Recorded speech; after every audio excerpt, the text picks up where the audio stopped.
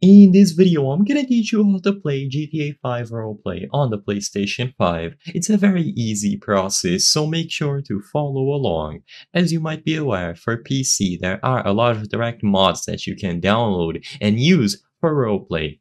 However, on the PlayStation 5, PlayStation 4, and basically any other console where GTA 5 is available, they don't support mods for roleplay directly.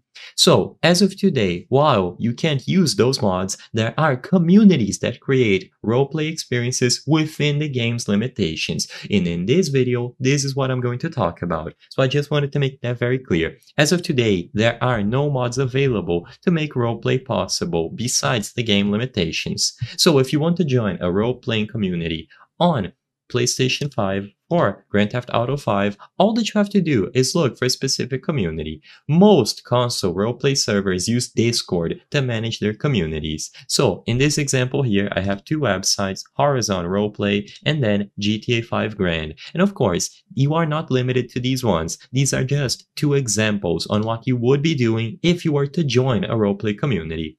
Usually, you will have to go through the applications needed. Some of these are going to be way more serious than others, so make sure that you always follow the rules listed here on their websites. And as long as you go through the application process, you will be able to learn how to play.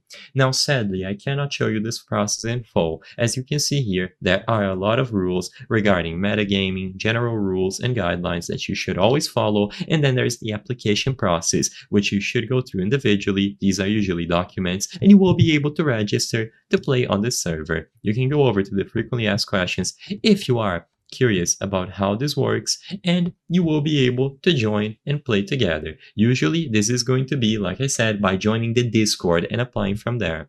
I hope I was able to help you on how to play Grand Theft Auto 5 roleplay on PlayStation 5. If this video helped you, please be sure to leave a like and subscribe for more very easy tips. Thank you for watching.